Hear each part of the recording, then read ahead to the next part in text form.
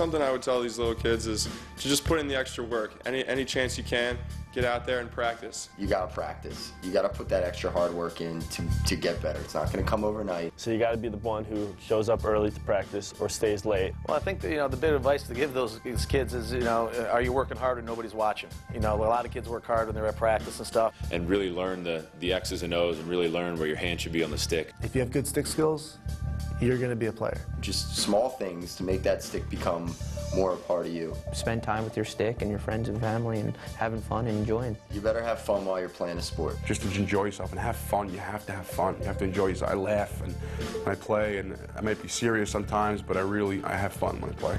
I think the number one thing I always did when I was growing up was make sure I had fun. Lacrosse was a blast to me. I use the word passion, the love of something that you do. To me, it's passion is everything, and then always trying your best. And those are the two things that you cannot steer you wrong. Have that passion for the sport, and they want to continue to get better, and they become the best players in the world because of that passion. The great players, I think, aren't necessarily the most talented, but they're the hardest working ones, and they're the ones that are able to get it done when the pressure matters. You just need to have the work ethic and the mind and determination to get to that point. You gotta work. It's all about work ethic. You have to take the personal responsibility for your conditioning, for how you practice. The first thing I tell kids all the time, which I think kind of gets lost, especially nowadays, is to play different sports. Play other sports. I would say play as many sports as you can. I played 3 sports at high school. And then finally, I always say play other sports.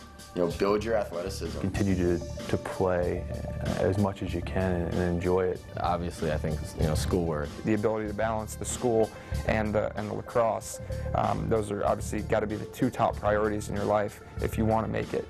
As long as you're committed to something, whether it's a team or your family or your job, see it through and to love it and have passion when you're doing it, because that's really